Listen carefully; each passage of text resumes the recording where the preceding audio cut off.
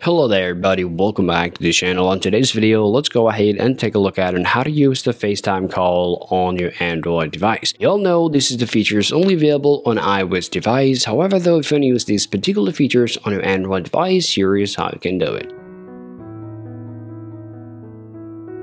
Now, before you go ahead and do anything on your Android device, there are a couple of things you actually need to tell your friends to do. Now, all they need to do here, first, they need to just open their FaceTime application on their iOS device. Once they open this up here, they're going to get this option where it says Create Link. Now, if they tap on Create Links, now what's going to happen, they're going to get this prompt automatically. Now, you just need to get that link of their FaceTime call. Well, they can actually send you this link through the social media such as Facebook, Messenger, WhatsApp, or any other platform that you guys can see over here. Now, once you have received that link, let's say through Telegram or any others, what's going to happen here, you will be able to join the call. So as you guys can see, I've sent the link from my iPhone 14 Pro Max to my Android device. So all I need to do here, I need to just pick up my phone and I need to open up my Telegram because that's where I send the link. Now here you can see right here, now I got the link. So if I tap the link here, now this is going to open up the FaceTime. So you need to just set your name. So I'll just set my name Max, for example, and I'll have to just tap continue, tap allow,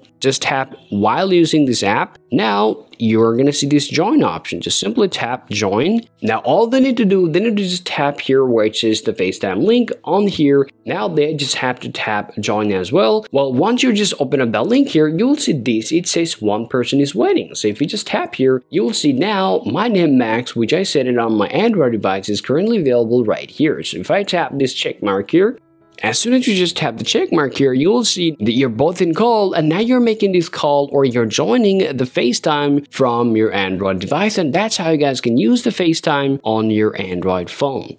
Hope you find this video useful. If you think so, leave a like and subscribe to the channel. Thank you for watching and I'll speak to you later. Peace out.